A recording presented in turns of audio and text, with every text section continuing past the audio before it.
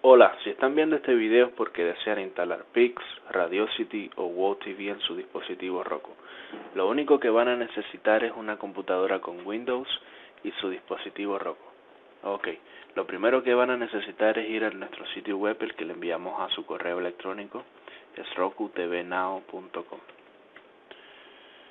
Una vez que estén en el sitio web, lo único que tienen que ir es a la sección de Updates.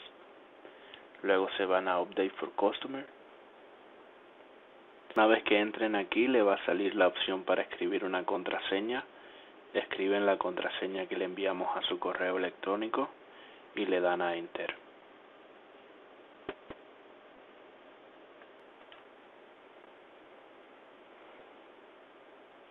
Una vez que hayan entrado, le va a salir esto.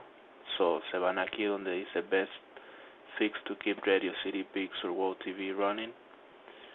En este caso vamos a hacer las instrucciones con Radiosity, pero son los mismos pasos a seguir con Pix y Wow TV. Si están instalando Pix o Wow TV, son los mismos pasos, no se preocupen.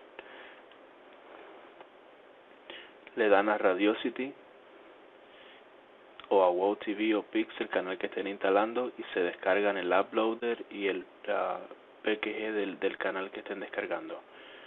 Ok, le dan a Download. Te va a salir esta ventana. Esperan que cambie y descargan el programa. Cierran estas dos ventanas y vuelven a hacer lo mismo con el programa de Radiosity. Esperamos y cerramos las ventanas una vez que le dimos a descargar. Ok, ya se descargaron los dos programas. Ahora lo único que tendrían que ir al Explorer, ir a Download, y como ven aquí tiene, en este caso ya yo había descargado anteriormente Pix y Wow TV. Abren el uploader y nos vamos directamente a su dispositivo Roku a seguir los pasos que deben seguir. Sigan los pasos y van a estar bien. Una vez que estén en su dispositivo Roku, si no están en Home, se van a Home y siguen los pasos que les voy a decir. Ok, le dan 3 veces a la casita, le dan 2 veces a las flechas para arriba, le das a la derecha, le das a la izquierda, a la derecha, a la izquierda y a la derecha nuevamente. Una vez que hagas estos pasos, te va a salir el Developer Mode. Una vez que estén en esta pantalla, le dan a Enable. En este caso a mí me va a salir para poner la contraseña.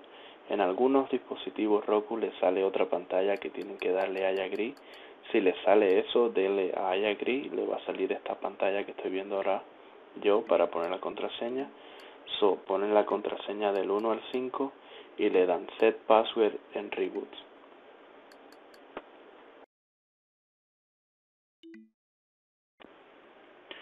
Una vez que tu dispositivo se haya restaurado, te vas a Settings, te vas a System y te vas a About y copias el IP address que te va a salir ahí.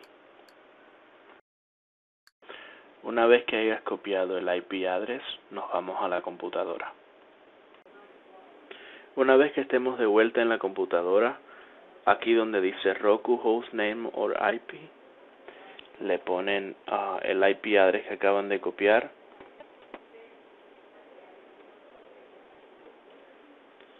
Aquí donde dice username, ponen la contraseña del 1 al 5, perdón. Aquí cargan el canal y le dan load. Una vez que le den load, le va a salir ready. El canal automáticamente se va a abrir en su dispositivo Roku. Ahora vamos de vuelta al dispositivo Roku. Una vez que volvamos al dispositivo Roku, vamos a notar que el canal está abierto, lo cierran, te vas a Home, haces el Developer Mode una vez más.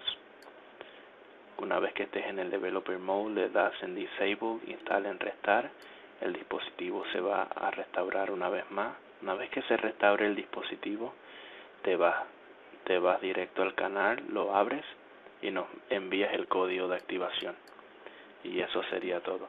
Si no te activamos el servicio en la primera vez que envías el código, por favor siga enviando el código que va a aparecer en su pantalla. Muchísimas gracias y que tenga buen día. Bye.